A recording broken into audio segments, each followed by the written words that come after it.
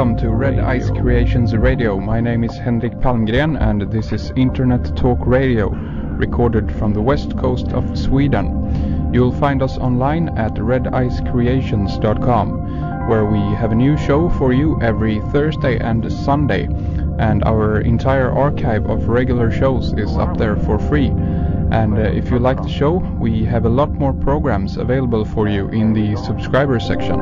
So take a look at that. Thanks to Kent Daniel Bentkowski, who was with us last week talking about Stanley Kubrick's Eyes Wide Shut. Very good stuff. And for our subscribers, we dived deeper into the global elite. We also talked about the TV series 24 and about nukes going off in the US and much more. So check that out if you missed it. Today we have Alan Watt back with us for his monthly visit, and we'll begin to talk about the origins of socialism and communism, and we'll get into the occult aspects of this apparently atheistic political ideology. What is behind the hammer, the sickle and the star? Stay tuned, lots of good stuff coming up with Alan Watt.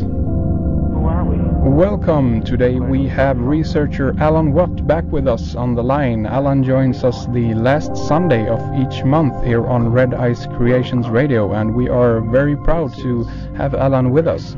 His website is cuttingthroughthematrix.com, where you can follow along with Alan's blurbs and very powerful audio commentary, and I suggest you do check out some of his books, his videos that he got available through his site. Alan is very knowledgeable about history, mythology, fraternal orders, secret societies, and all kinds of movements directing and guiding our world today. So again, with that, let me say welcome back to you, Alan, and thank you so much for taking the time to be here today. It's a pleasure, yeah. It's awesome to have you. I thought we could dive in today to kick things off, talking a little bit about socialism and communism. I heard one of your blurbs where you kind of went into a little bit about the symbology behind the Soviet flag and all of this, and maybe we can dive into that a little bit later on. But to get things going, I guess we could start at the official beginning to kind of unravel some of the knots that there. Do you think that Karl Marx, Friedrich Engels are these guys the real founders of communism? No. We know that Karl Marx was a hack journalist who was kicked out of Germany and brought into Britain to basically write the manifesto. He was so unimportant that for many years his name wasn't even attached to the first couple of editions. So he wasn't the main thrust. He was the person who was told what to put into writing, into a formula really, and a theory, the whole theory of dialectical materialism, and to make it into what seemed to be a science, and that was what it was meant to be. It was to rival existing religions by adopting the same sort of beliefs as religions run on. There was the inevitability of what they call progress and the rising of new forms, new ways of living from the lower classes' struggle, supposedly. And as the decadence into the middle and upper classes, then you'd always have this fresh input for a new direction coming from the workers, which was nice on paper but never happened in reality. So it was a pseudo-science which tied in heavily with the writings of Charles Darwin. It was based on the Superman-type theory that through science, through the abandonment of all religions and simply using science, man would somehow fulfill a destiny, which shows you that there was a religious pull to the whole preaching of communism, that there was a destiny there to even fulfill. And that's when they wrote many books. You'll find that all the Freemasonic groups of the day were heavily involved in the revolutions, which predated Karl Marx. You can go back to the English Revolution. That was the first major turn where bankers financed Cromwell to take over England and get what they called democracy on the go established. The second revolution was the American Revolution, and then of course that was followed by the French Revolution. Yeah. So Freemasonic literature, even today, openly declares that they have been behind every revolution for the last 500 years. Regarding Cromwell, what time period are we talking about there? You're looking into the 1600s. Okay, yeah. And Cromwell was financed by bankers from Amsterdam. Yeah. Who financed his army, the equipment, the armaments, and all of that kind of stuff to change England's system from the feudal society to the next step, which was a form of democracy, even though initially it was all for nobility, really. They swapped their feudal system and gave themselves a parliament, you might say. Yeah, yeah. I mean, I guess we could tie this into, I guess, William of Orange and the bank system coming out of the Netherlands, right? Yeah. Yeah. So that was heavily involved. And as I say, to be on the go much earlier, you'll find that with even the writings of More with his Utopia. He wrote Utopia about the same time, or just before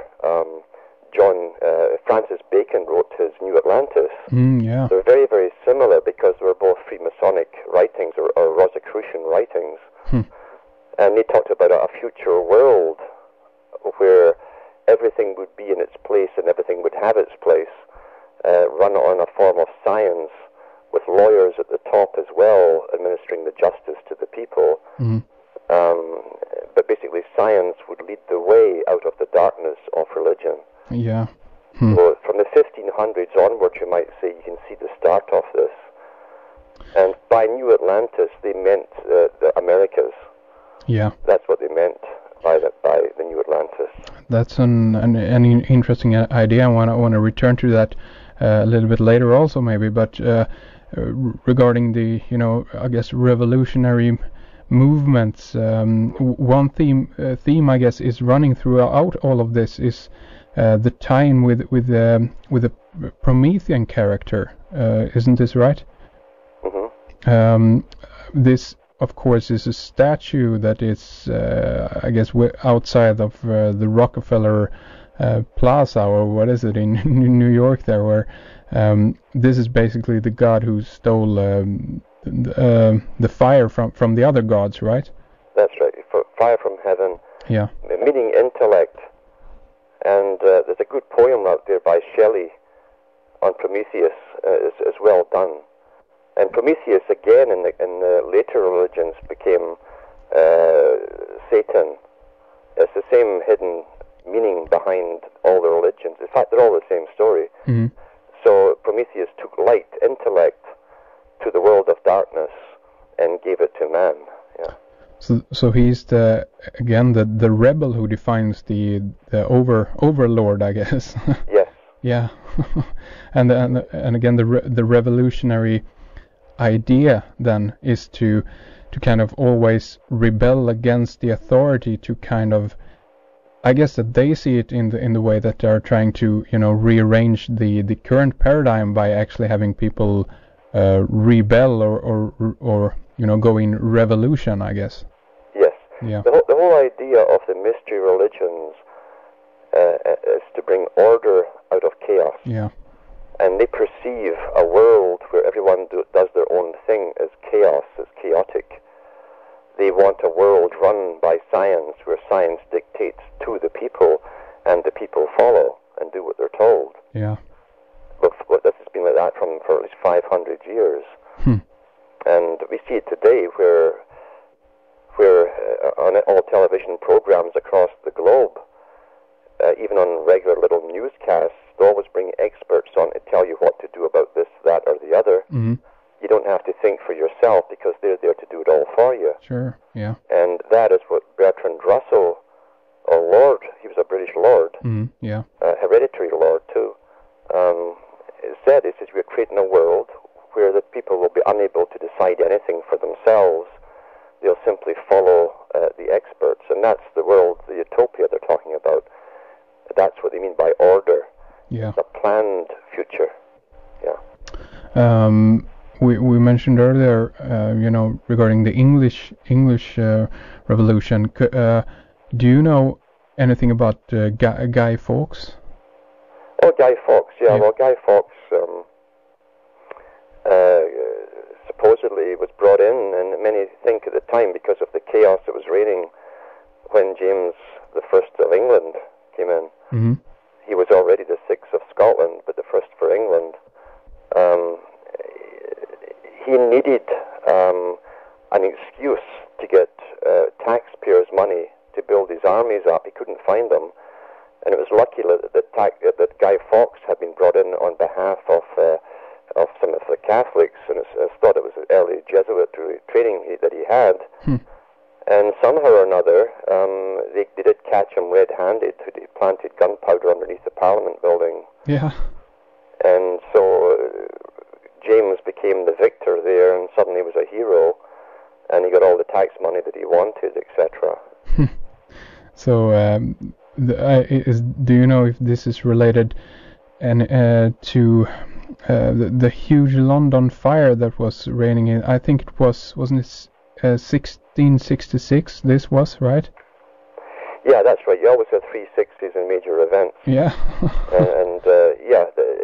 What's interesting too, that at that time, Sir Christopher Wren and other architects who were also Rosicrucians, very high-level Rosicrucians, just happened to have a new plan of London all drafted up. Yeah. With new buildings. And of course that would have lain idle if they didn't have the fire. So it was very fortunate they had the fire to fulfill their dreams of rebuilding London, an international city. Yeah. It's an amazing day. It's so obvious. You almost bypass that event sometimes. It feels like. It's amazing, and again we can, I guess, tie this into the fire worship of Prometheus, and the idea of the sun worship, or the fire that changes society to bring forth this new order. Do you know if there are in other cities and so forth, there are major astronomical alignments going on, and there are city plannings and all of this? Do you know any of that going on in London, the city of London? I'm sure it will be, because these guys love it. They never change their methods. They always stick to the same methods. And sure enough, you'll find that the major cities along the eastern U.S. seaboard, if you line them up, the major ones all go in a straight line across the curve of the globe, all the way back to Stonehenge. For instance, that's no coincidence. Yeah. They love to. You see, in the ancient times, in ancient Egypt, there were the stellar cults who studied the stars and the movements of stars, and you had the sun ones who watched the solar movements and the moon, etc. And they already had it all mapped. They knew when eclipses would come.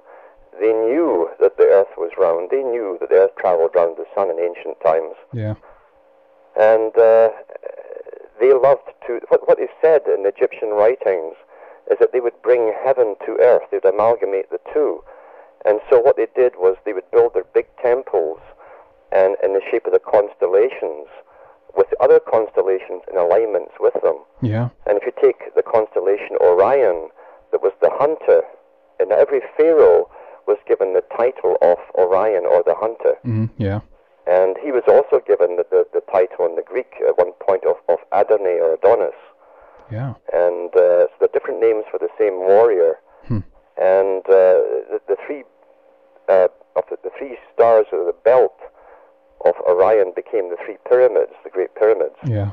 And they also built the rest of there's other buildings from the satellite photographs. You'll see the whole of Orion recreated on Earth. And so they've always used the same strategy down through the eons in the secret brotherhoods to bring heaven and earth together by recreating heaven right here. and that was the beginning of the plan for utopia. Interesting. So their alignments are very, very essential to them. Yeah. And they go along ley lines, etc. We know that the Catholic Church, when it came in to Britain, initially they used to knock down the old temples, and then an order came out from one of the popes, and he says, no, just to reconstruct them and change them into pagan, to Christian temples. Yeah. And they are all on ley lines. You can actually see the compass, the satellite photographs once again. You'll see how they're all in alignment with each other, and Glastonbury and all this kind of stuff. This is common knowledge that came out in the 1800s, big time. Yeah. And then now, of course, there's plenty of evidence to support this. The recreation of heaven on earth, but a utopia run by those in the know, the scientists and the brotherhood, to make the perfect system on earth. That's what they mean by that. Do you think that, they can could there circulate ideas up there that, on these levels, I guess, of these people who actually are in the positions of power to actually build cities and so forth, that they actually are communicating in some sense with higher forces, with these kind of messages that we got the idea or something like that? Well, they put out a lot of nonsense. See, most of the stuff that comes out about these groups comes from these groups. Yeah. And they always give us stuff to mystify us and intrigue us, because it's like many of them have said, even about the Illuminati. The Illuminati said that the best way to get people into the order is to put out mystery and intrigue. Yeah, sure. And the young go in, you see, they want to know the secrets. So they put a lot of nonsense out there. We do know that some sects of them have used channeling, we now call channeling, for centuries. In fact, you can go back to the ancient Greeks, where they would use, especially their oracles, their main oracles, they would have women who were essentially drugged, who were supposedly incommunicado with the gods, and she would murmur something in a strange tongue, or just a garble, and the priest would interpret it. That was very common in the ancient world. So they've used, and it's generally women they use for channeling. Even Adolf Hitler and a couple of his societies that he had, the Vril Society was one of them. Yeah. They used a female channeler, and again, we don't know how much is myth and how much is meant to fascinate us. But they do claim that some of their advanced technology was channeled through this woman for their weaponry. Interesting. I totally agree. It's a jungle, basically, a mishmash of all of these different ideas, and on one level, as you say, it's very intriguing, very interesting, and also I totally agree. It feels like it is there to kind of mesmerize you and kind of get you into that kind of thinking or that kind of theme. I mean, how do you do you go by heart, or do you study this very meticulously in order to kind of separate the truth from the lies, basically? Yes, you can. You can definitely throw a lot of the mystery out the window, because, as I say, they put out about themselves generally to give themselves almost. It creates awe in the listener to think, oh, they're so powerful and they have this magic, etc. Yeah. So you realize, no, they run mainly on science and money, of course, big money. Yeah. And secrecy, and they are the only ones on the planet who are directing the course of the future of the planet. Yeah. So the lesser groups, the lower orders of Freemasonry, can really believe as they wish. I knew that some of the middle members, like Maurice Strong, who was picked up by Rockefeller and has been a UN frontman ever since, I know that he has his personal deity that he meditates with. Now, how much of that is nonsense or is put on a show for the public, once again, we don't know. Yeah. Very interesting. Yeah, it always also seems to tie back to these, entities that are being channeled or whatever. I mean, we could speak about, of course, Aleister Crowley and his, I Was, where you got the Book of the Law. We could speak about, I guess it was Joseph Smith of the Mormons, who also had some kind of encounter with light beings or something like that. Yeah. So and once again, Joe Smith was a Mason. Yeah. And unfortunately, the angel let him translate it all. He gave him the power to translate it from the golden tablets, then took the tablets away so that there's no proof. Exactly. It's beautiful. Yeah, regarding you mentioned the Nazi, the real society, and I guess also the Thule society. There is this underlying theme that there was some kind of fight between the Nazi branches and them going up against Freemasonry and the fraternities that were in place in Europe throughout that time. Do you know if this is true? Yeah, what is a standard thing. The Soviets did the same thing. Mm-hmm. Once they get in power, they abolish all lower orders of Freemasonry, because they, of all people, understand how Freemasonry has been used to foment revolution and counter-revolution. Ah. So they always abolish the lower orders. However, while they're in power, they keep the higher level to themselves, and they still practice it in the higher level. I mean, if you look at Himmler, Himmler had his own Masonic Knights Templar type temple created and built. Yeah. And he went by the old Templar plans with the round temple, or octagonal. I think some of them are octagonal. But so he was heavily involved in this, more so than any of the rest of them. Yeah. And we know that Adolf Hitler had his favorite channeler as well. And he also had a guy who did the stars for him, his horoscopes. So he was heavily influenced by all this too. The Soviet regime, it's interesting, in the British newspapers, after they decided to take the walls down, because it was time to move out into society, really. Yeah. According to the speech by Gorbachev that he gave in the Soviet Union. Interesting enough, a 2-page spread was done on the Soviet general staff of the military, and they found that they're all into the same things: channeling, fortune telling, talismans, all the old magic stuff. Yeah. Yeah. So I mean, there is this underlying idea, the official version, just as you said there, that the Soviet or the communist socialistic idea was atheistic in that sense, but I think you pointed out in one of your blurbs that again this is very a very religious movement. I guess could we interpret something if we look at the symbols on the old Soviet Union flag? I mean, the hammer and the sickle. What's your take on that? Well, on the one hand, you've got the hammer, which is more of a Nordic. You see, behind all these movements, you always have a Nordic influence.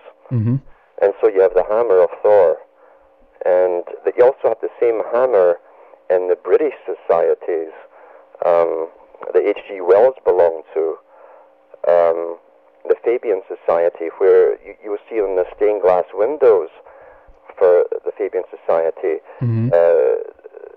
H.G. Wells and others, the founders, hammering the world with a big hammer. So that was the same as the Soviets, that you would use the hammer, the might. Yeah. But they also have the sickle. Now, the sickle is the standard tool that Kronos, Saturn, Kronos is the Greek for the same thing. Yeah. He was called the side wielder. He cut the cords between ages, the old and the new, so that the scythe was a symbol of the cutting between the old and the new age.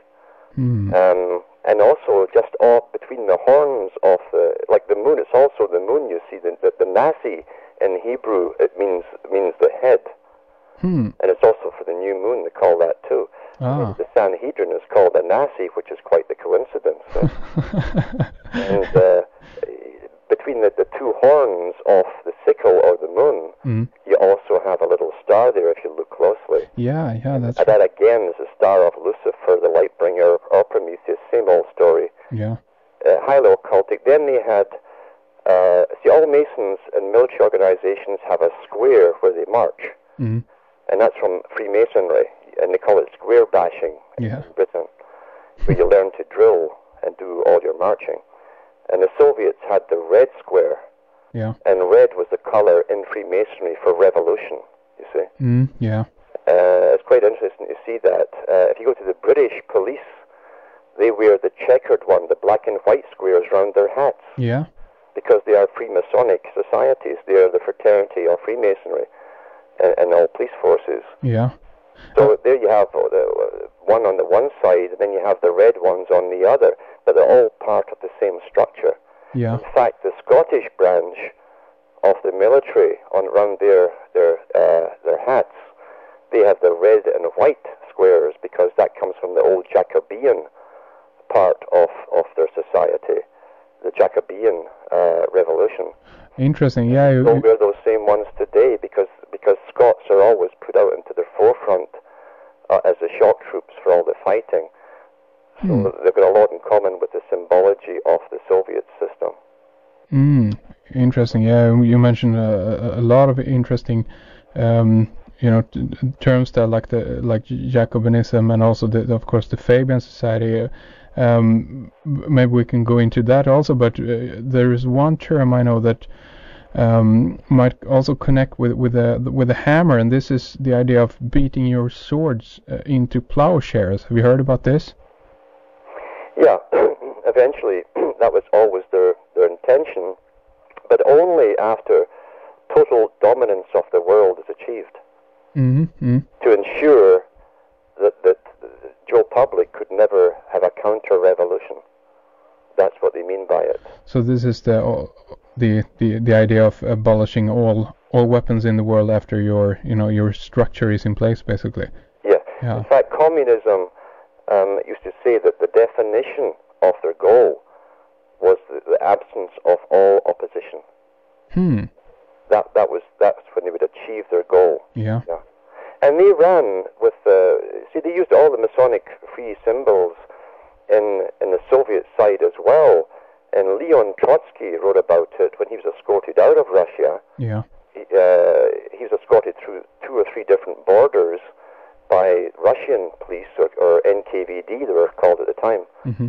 And he said they didn't have to show passports anywhere because his guides gave Masonic flashes as they went past and they were allowed through. Yeah.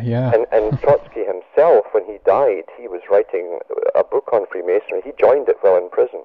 Mm-hmm. So they were all Freemasons on all sides. Yeah. And what's interesting too, if you look into the United States Congressional Hall, and you'll see all the symbols of the old gods, the mythological gods of Greece up on the ceiling. Yeah. If you go into the Kremlin, you'll see the same thing. So I mean, this again is this a tie back to? I guess the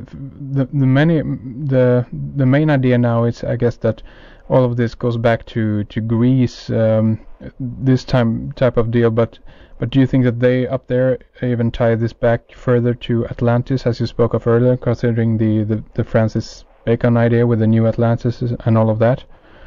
Well, on the one hand, we have to remember the whole idea of here's something people don't realize. And it's not too difficult to understand when you grasp the initial parts of it. You're dealing with a system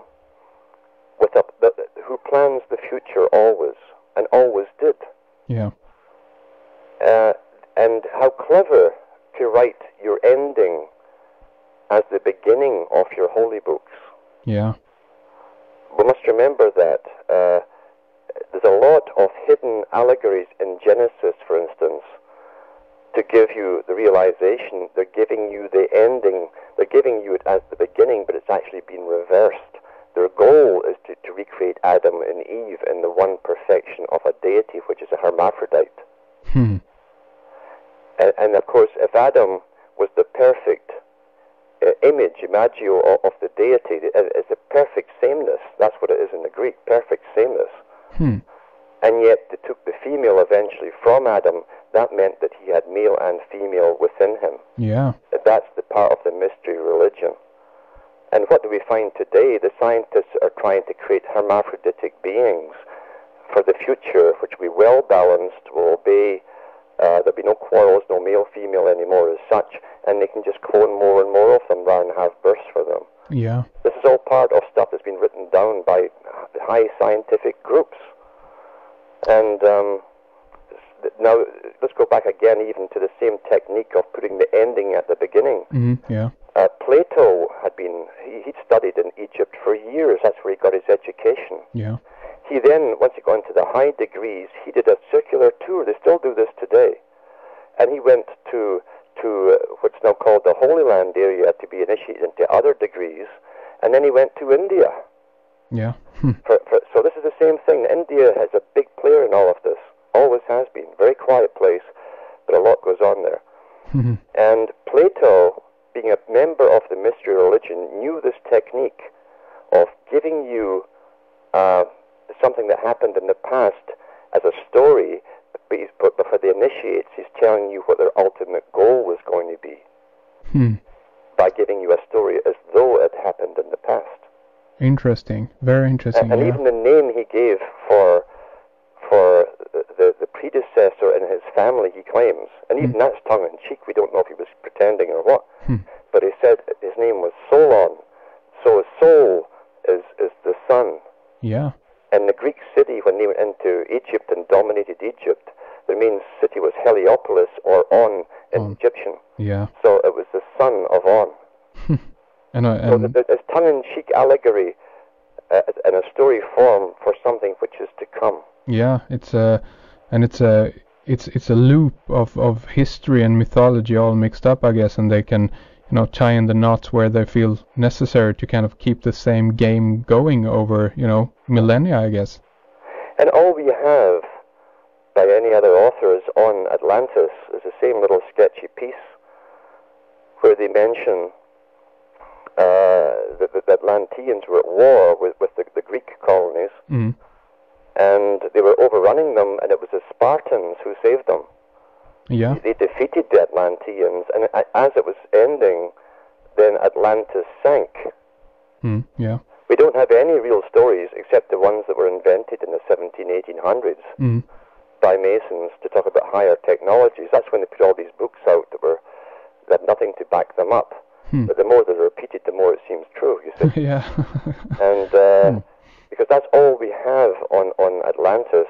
And we do know that if you go into the Mediterranean, the Aegean Sea, you'll find that they've excavated tremendous excavations on the island of Terra, which is part of a ring of islands. And at one time, they were the outer ring of an island that did sink. We know that is true. Yeah. We do know that the people who lived there were high merchants. They owned the ancient world's merchant routes. And every room has hand-painted frescoes, ideal location, beautiful temperatures. They were the high-class peoples of their day. We know that the middle of the island sunk. There was a volcano. And they did get off. Most of them did manage to abandon. They had plenty of warning that was happening. And that seems to be where the story of Atlantis really came from. And if we are to take the mirror loop kind of idea about history and mythology, the destruction of Atlantis obviously again then is going to be mirrored in the destruction of America, if that is the new Atlantis. That's right. And in one sense, I don't know if this is the case, if we can tie this in, but since we began to talk about communism and socialism, I guess there is a kind of a current, ongoing invasion from, South America into North America to kind of merge the whole continent and all of that. Yep. But wasn't this, this might not have been Karl Marx who wrote this, but wasn't this one of the ideas that was brought forth by Karl Marx to kind of get... Yeah, he wrote that in Das Kapital. Yeah. And he said that a world would evolve if they worked hard enough towards it, where they would have a united Europe, Yeah. a united Americas, and a Far Eastern conglomerate. It's now called the Pacific Rim region. Yeah. So this was all worked out by the economists of the day. The big players like John Stuart Mill and others were all heavily involved in the planning of this. The bankers, Rothschilds, were heavily involved in it too. It was foreign policy, in fact, to them. And then they simply... What they do, you see, they have different special groups of high Freemasons. Yeah. Just like the monks. See, Freemasonry already existed within certain groups of monks down through the ages.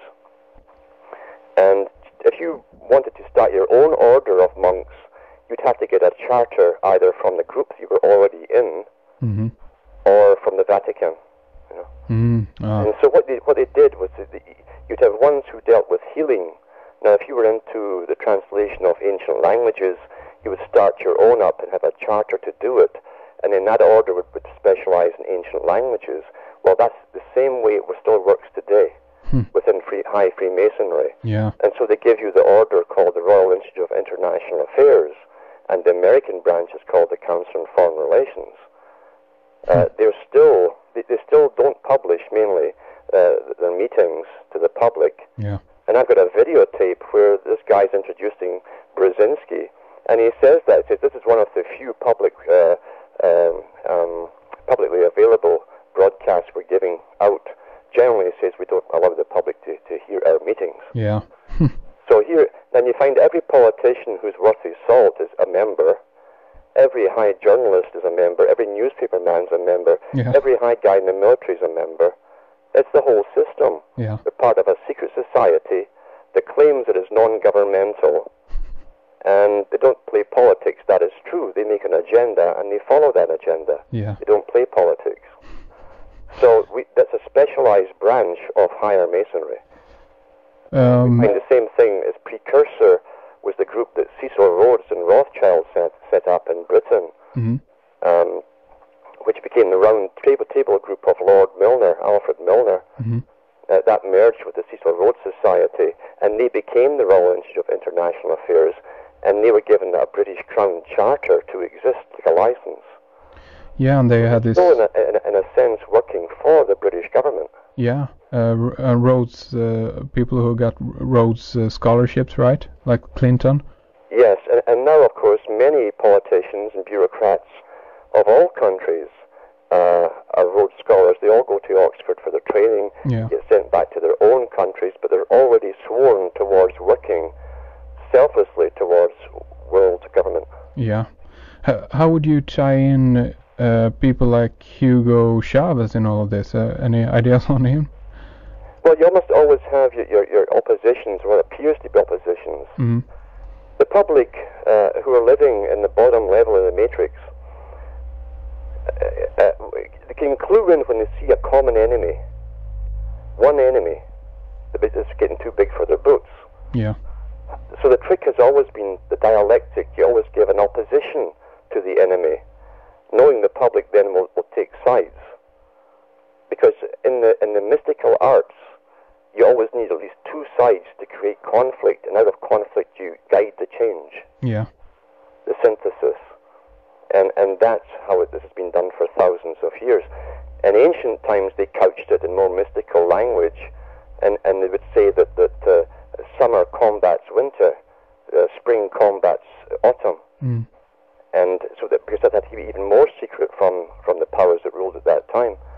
Today they're more open about the technique, and probably Marxism came out more openly than any other group by putting this technique down of the eternal struggle, eternal conflict to the ultimate goal. Yeah. And you see, once in communism, you start off with your thesis, and that could be your front group causing pressure, knowing that for every act there's an equal and opposite reaction. Yeah. So you then create the reaction to it, and you put your men in there for leaders. Yeah. And then you have a synthesis, but it doesn't stop there with the synthesis, which is compromise. You've now changed the system to a compromise. Then you take the synthesis and you start that then becomes the new thesis, and then it has its antithesis, and then it becomes a synthesis again. It's to be never ending until they reach their final goal of creating man as God. Yeah. Superman, basically. Yeah. All going back to Charles Darwin again. And Darwin, all he was doing was vocalizing his Masonic religion, because the Masonic religion had always believed in evolution. Yeah. And that with the use of science and understanding nature, they could speed the process up. We had one question for you, Alan, regarding, and I guess we could tie all of this together again in with the current situation in North and South America, or America at large, regarding multiculturalism and how this is kind of being used. Do you think that this ultimately is something damaging, or I mean, is this also one of these things that are being played out to further advance the agenda? Oh, there's no doubt. Rockefeller gave a speech, and I had the video of it. It was taken internally at one of his meetings with his group of the CFR. Mm. And right there, they're talking about this, and he says, it'll be unfortunate, he said. He said, you can't make an omelette without breaking eggs. Yeah. And then he said, unfortunately, this generation are the cannon fodder for the plan. Yeah. In other words, they know that the chaos that will ensue as people battle to try and retain their cultures, and the animosity and hatred they will build up. But they will use all of that as a reason for coming down hard on everybody into a totally planned, directed society. Yeah. But they will use that, so they're intensifying it, in fact. And you actually find that some of the groups that are coming up from Mexico and have been taught to be really radically pure Mexican and Mexico forever, yeah, and reclaim their old territories, are being funded by the same Rockefeller foundations and Carnegie and Ford foundations. Yeah.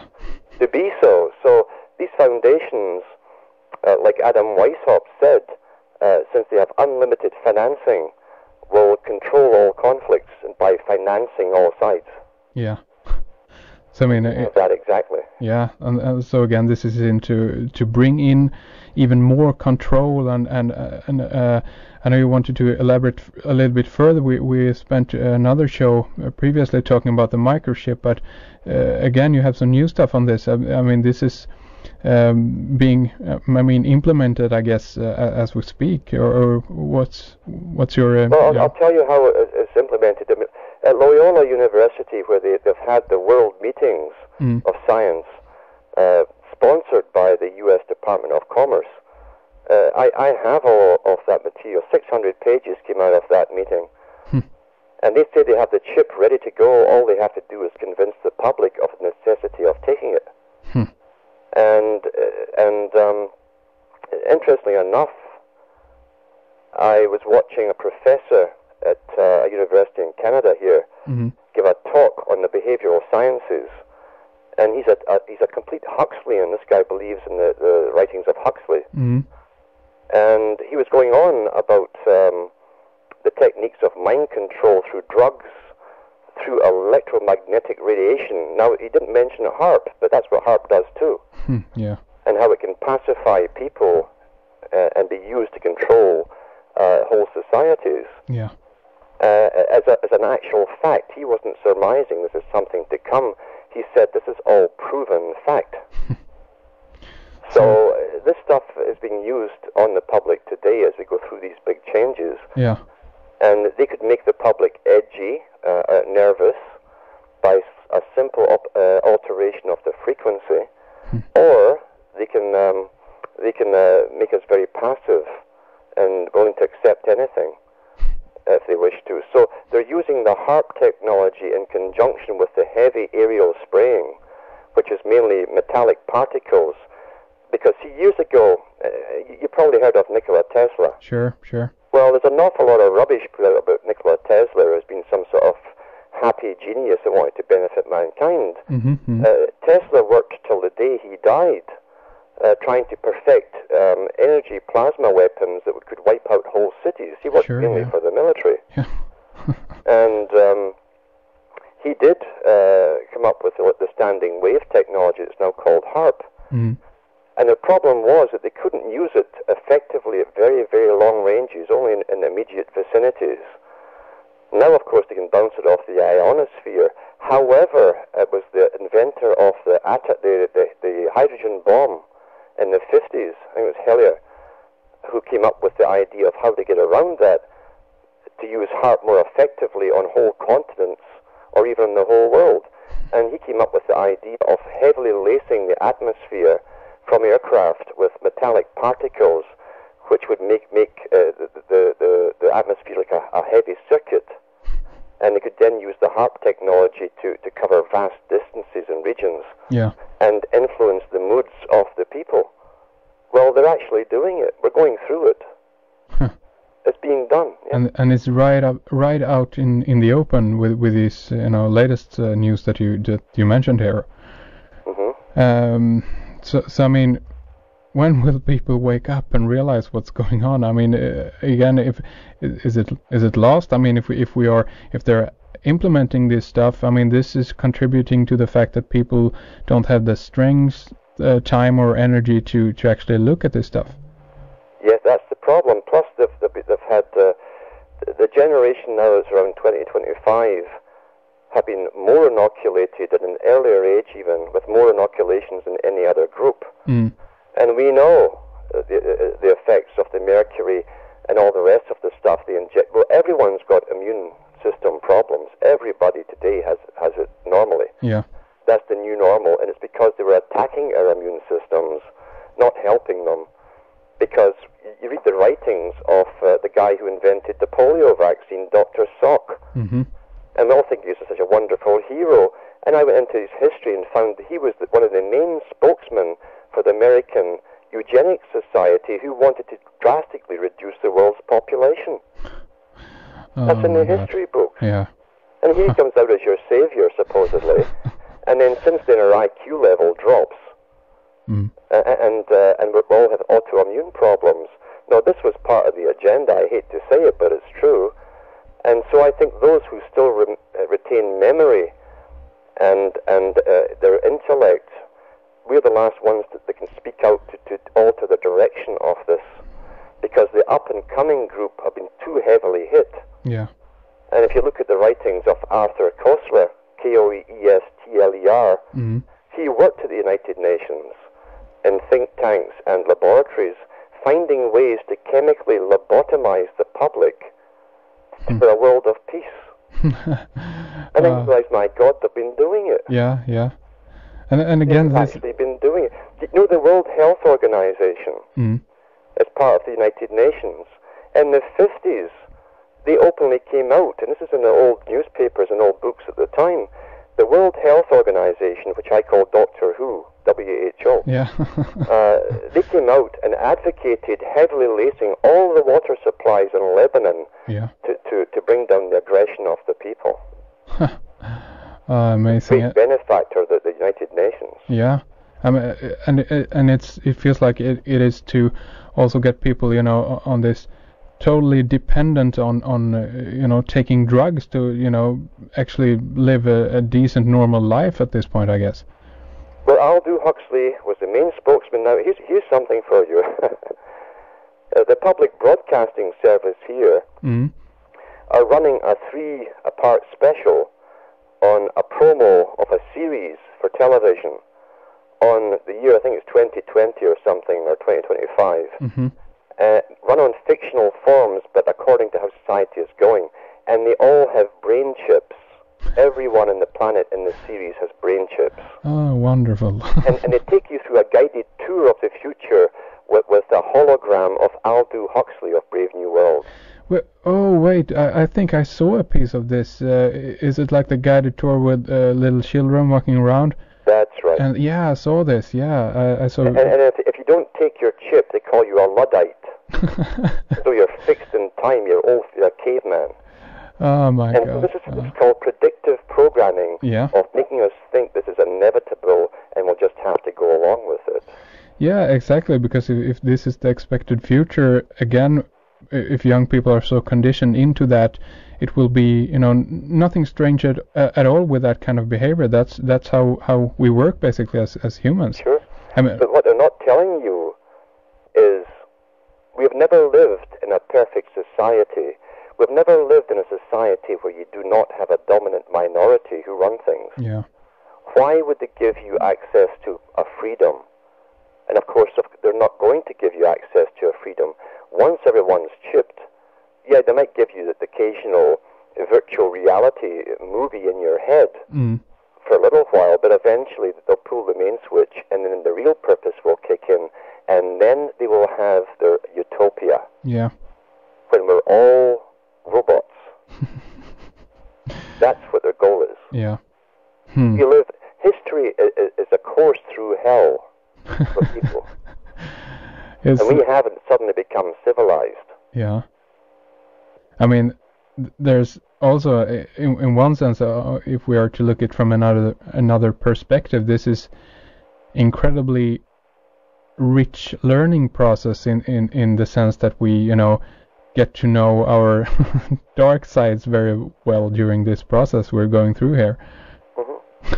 We're all being conditioned. The youngsters, as I said at that Loyola meeting, they promote this through movies and cartoons, and the youngsters would want to be like their superheroes, and they'll tell them they'll get tremendous powers and how exciting it will be. Yeah. And now they've got movies out there already and cartoons for children with that very thing, where their heroes have microchips in their brains. Sure.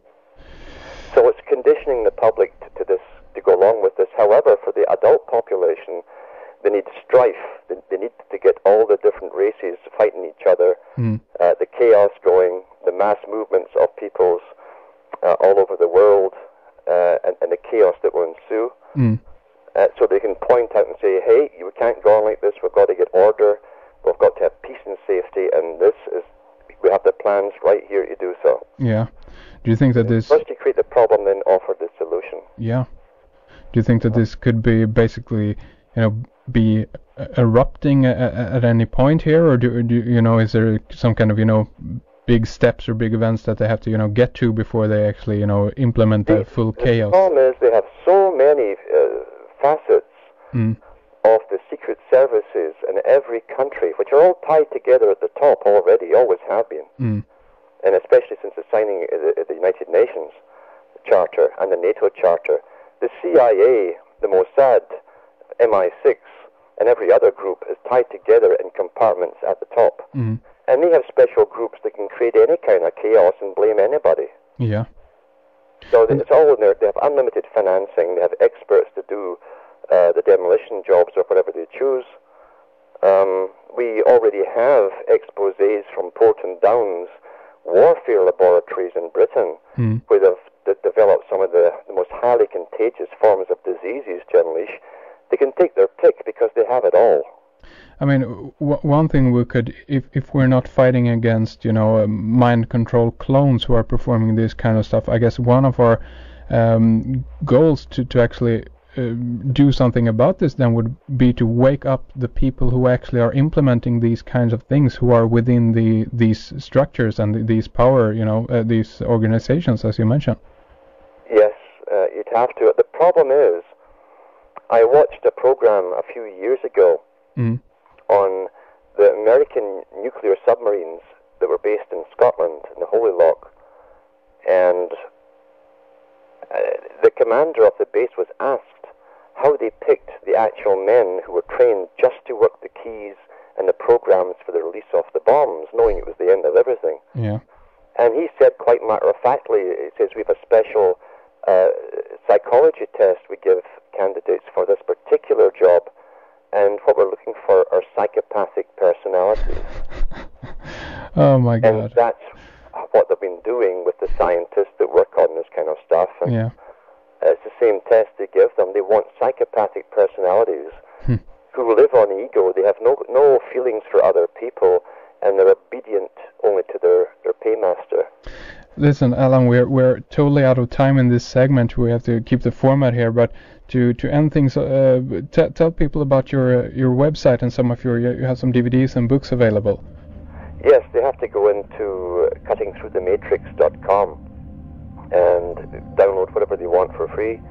There's lots there, lots of topics, and there's also some DVDs and MP3s for sale there, and books as well. That keeps me going. So yeah, look in there and check for updates, because it gets updated pretty frequently. Yeah, check it out, cuttingthroughthematrix.com. We are totally out of time, but we're going to continue with Alan in our subscriber section, so we'll take a short break and be right back. Alan and I will continue in our subscriber section now, and we'll dive right into talking about the Priory of Zion, Plantard, the Knights Templar and the Grail Hunters. And this leads us into some fascinating areas about the latest DNA research, the Human Genome, or is it Genome Project. We also talk about the elimination or the exclusion of the feminine, and the creation of life and the strife for eternal life.